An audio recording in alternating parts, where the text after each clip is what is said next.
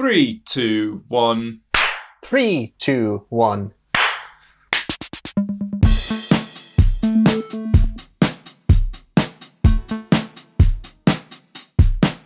Hello, Surma. Hello, Jake.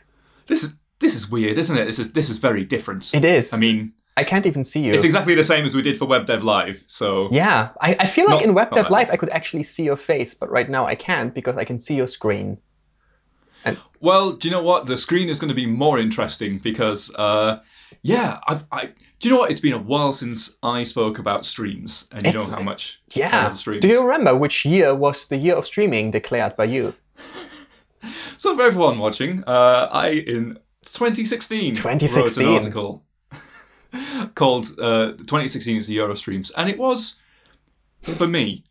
And that's all that counts. I'm not sure the rest of the web was that bothered.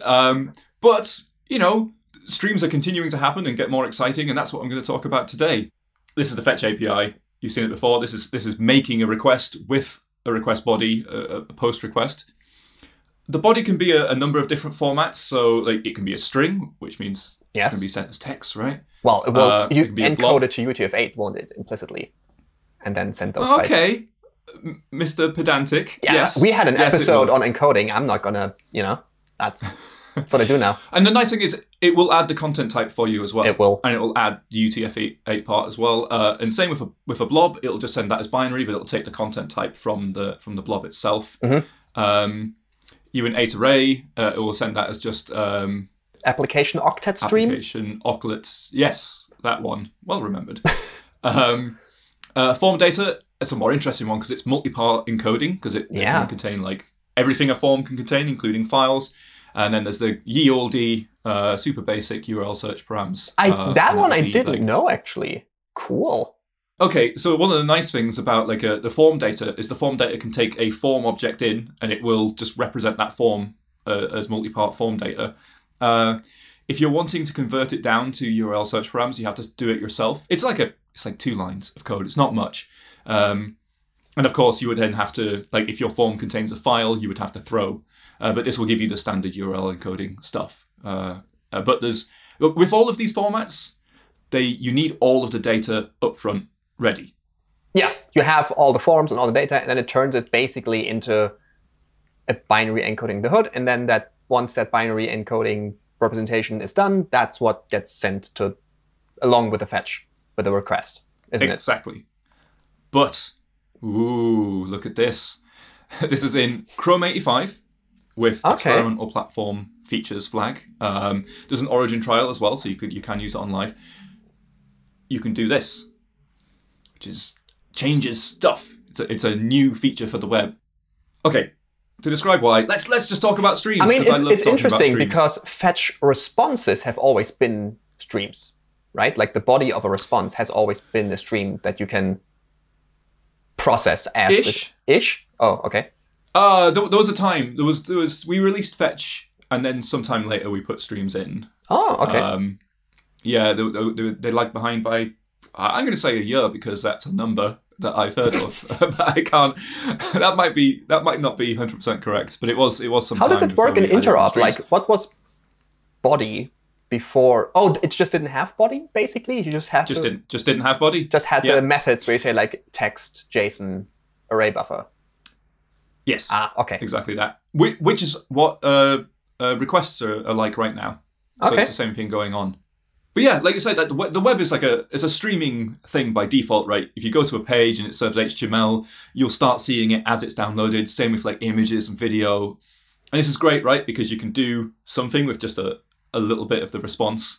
I've spoken to teams and they're like, oh, you know, we're pulling like 100 search results down the wire, but we think we're going to like detect if the user's on 2G and instead serve just 10 results so they'll get it quicker. And it's like, no.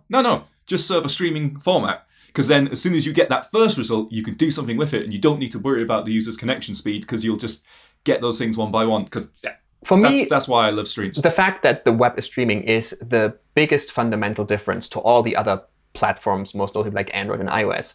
Because on Android, you install your entire app and everything is there, while on the web, you have nothing, and you have to like press the most critical resources to this tiny straw that is the network And that's what we optimize for, that whatever is needed first arrives first in the best order possible, so that can be shown, and you only download what you need. And I think that's the biggest difference and why so many assumptions and patterns from native land don't really carry over to the web, because we have to stream it.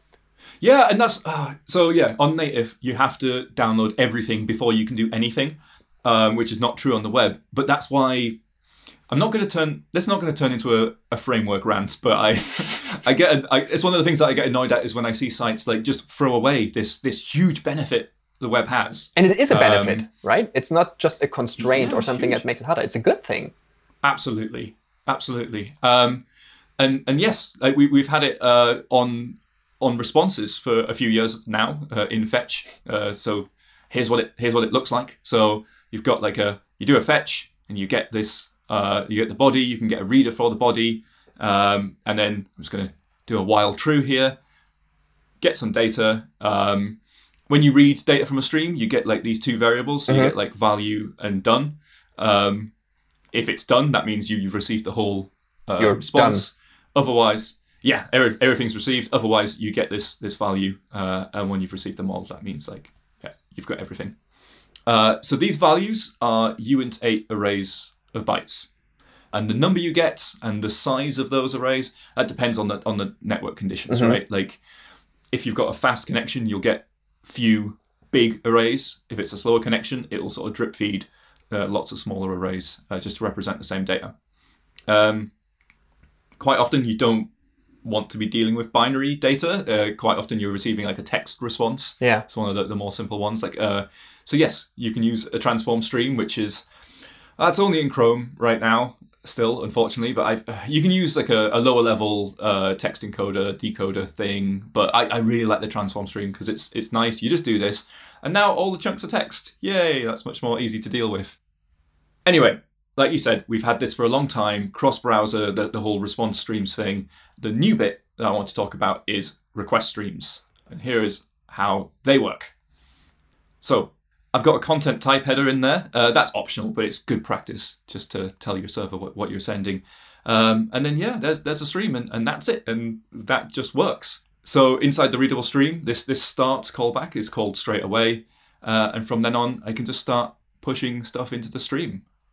But this demo is actually going to fail because requests, they expect the data to be uint8 arrays. I was about to ask, because the body could be a string, but does it also actually take streams of strings? And you're saying, no, it doesn't. No. So problem solved. There you go. We've got these transform streams. Yeah. Sorts everything out. And so, yeah, there you go. That's going to send the UTF-8 bytes for hello down the wire. And then 5 seconds later, I can send world and close the stream. And that's it. That's how streaming requests work. The use cases I can think of, like you could warm up a connection. So like say you've got a chat app, as soon as the user focuses the text input to start typing, you could start that request up and get all the headers and stuff out of the way, and then just send the text once they hit send. Obviously then on top of that, there's more genuine streaming formats. Like you could send audio data, video data, so you can just start building up the request body like that. So in this example, I've created a readable and I'm giving that to fetch. But sometimes it's easier to use a writable, and you can do that as well. You can make your own transform streams, like we've seen with the text encoder, text decoder. But this one here, this doesn't have an actual transform defined. It's just an empty transform stream. And what that does, it becomes an identity stream. And all that means is anything that goes in the writable comes out the readable. And that's it. But that's useful because now I can send the readable part as the body to fetch. And now anything I send to the writable is what's going to actually be sent over the wire.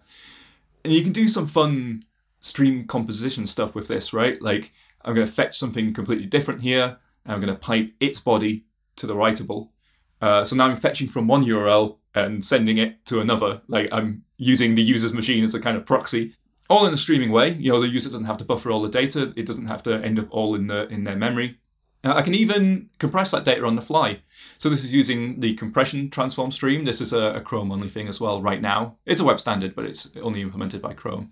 But you can see how composable streams are, just sort of plugging them together like this. Yeah, I mean, I wrote an entire library where I was trying to mimic observables with streams because they basically give you the same pattern. There are some differences, and I wrote a blog post, blah, blah, blah. But basically, you can write really complex or declare really complex data flow structures with streams, which is exactly what they're for. And and transform streams are the heart of that. And it always breaks my heart that only a few, not all browsers have transform streams yet. But once they do, it's going to be very interesting.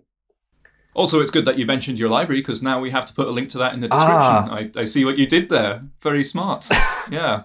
Oh, well. But then you also mentioned my blog post from 2016, although it was to embarrass me. It still clicks on my blog, so there we go. Well done, us. Fair's fair. Okay, so that was the good news. There are some catches. I find this stuff really fascinating.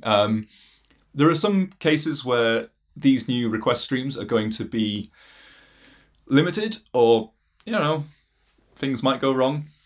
HTTP redirects are an interesting one. Oh god! If you make a request and you hit a redirect other than a 303, 303s are fine. Okay. But anything else, it will fail. Right. And the reason for this is the other redirect codes. Well, like 307 and 308, they require the body to be retransmitted to the new URL. And with streams, it's gone, right? Of course, yes. So it doesn't work. 301 and 302 sometimes don't send the body again, but sometimes do. So I think just for consistency, we've decided. I mean, in general, avoid 301 and 302 because they're weird and legacy. There is always a better one. Like you've always got 303 and 307, which are sort of better equivalents. But yeah, this is because the stream can't be restarted. Maybe someday we'll find a mechanism for that, but right now, it doesn't work. One more thing. I say one more thing. I've got loads more to talk about. By default, this is only going to work over HTTP 2. If you want it to work on HTTP 1, we've made a little opt-in for it. Oh, that's interesting. And this is non-standard as well. This is just during the experiments. And the reason we're doing this is because of a key difference between HTTP 1.1 and HTTP 2. Oh, 1.1 has chunking, doesn't it? Yes, it does. So here's how you post something over HTTP. Mm-hmm. So in this case, the content length is important because that's how the other side knows how much data it's going to receive. It also then knows when the end of the message is because it's when you've sent that amount of data. But in a streaming world, we don't know the length in advance. That's the whole point. So we need a different way to do it. And like you said, one way of doing this arrived in HTTP 1.1, and that is chunked transfer encoding. It's difficult to say. But this is the same message, now in 2 chunks. Yeah. But if I specify the content length, would it then work over HTTP 1.0 as well? So content length is one of those headers that you're not allowed to send in fetch. Okay, fine. It's one of those things that you've not been able to do it before, so letting you do it now is like there's that security question of like, I think if we exposed a way to do it, it wouldn't be just by setting the header, it'll be by giving us a number. Because then that would at least prevent you saying content length foo. Yeah, or something like I guess. That, which might cause servers to do something weird. Why is that a question of security? A server must always expect to get malformed requests, right? Well, do you know what, Surma? Not all servers behave. So true. This is part of the problem. Like if you send unexpected data, some servers will like accidentally do things that they weren't meant to do. And the web always plays it safe in terms of that and tries not to cause problems. But yeah, so in chunks encoding, you get the length of a chunk, and that's a hex number, and then the content, and off it goes until you get a 0 for size, and that's the signal that's the end of the response. So that's been around forever, like HTTP 1.1, and it's really common in responses, but this is the first time browsers have been able to do it with requests. I see. Okay. Going back to that whole thing about servers not expecting it, we're worried about compatibility. So we've made it opt-in for now. It's not a problem in HTTP 2. It doesn't have chunked encoding at all. It has frames, which are kind of like chunks, and it uses them everywhere, so there's no compatibility concern at all. So no worries. I see. Okay. So yeah, it is just a sort of worry of like, what are HTTP server is going to make of this. Like, is it going to work? Is it going to break things? But we put that in there as a test, so developers can try it out and report back. Another gotcha / difference / restriction. HTTP is bidirectional, and that's something I always forget about HTTP. Like, you can start receiving the response before you finish sending the request. And right. I thought that was like many servers do, but it's actually not necessarily spec'd that way or something like that. Yeah, it depends who you ask whether that's what was intended by the spec or not. But yeah, lots of servers support it. Like, I know the Node server supports it really well. Probably quite a few others. But yeah, a lot of implementations don't. A lot of front-end servers don't support it. And neither does Chrome. And I don't think the other browsers do under the hood either. So that kind of leaks onto this. So in this model, you need to complete the request before you get any of the response. Interesting. It'll buffer any response that you get before. So you can't just pretend to build your own WebSockets with like on top of fetch and HTTP2. Well. Well. You can sort of hack around it. So you can have two fetches, like one for sending and one for receiving. Yeah, okay. So like you can create a writable and then send that as a streamed request, and then make another request and use that as the streamed response. Mm-hmm. And now you've got like a readable and a writable for bidirectional communication, but it's actually two HTTP requests. But yeah, this is kind of which like over H2 is still just one connection, so it's kind of fine. So yeah, it is pretty much equivalent. Yeah, exactly. The only thing you need is something on the server side to kind of tie the two things together and know that it's part of the same thing. Right, but you probably needed that anyway, even if it had been possible to do it via one request. Like, you need to do some bookkeeping there anyway. Well, if it's a single request, the server just does that by default. Right? Oh, okay. Yeah, okay, I see what you mean. But I've actually built a demo of this. I'm glad you asked about the WebSocket thing, because that's the one demo I've got. Yeah, and it's just a super stupid demo. Like, I'm just start typing in this text field and it starts appearing in the page, but it's actually making a round trip to the server to do that. Well done. It's really pointless. I know. I just wanted to show in as little code as possible how you could like recreate a WebSocket kind of thing. Yeah. But it shows how you could do something different. I like it. But yes, we have worries around compatibility. So what could go wrong? Like, you need a server that can handle streaming requests, like Node. Like Node.js does it. Loads of servers do, right? Mm-hmm. It's pretty common. I don't know if like PHP does, but Node definitely does, and that's what I've used in this demo.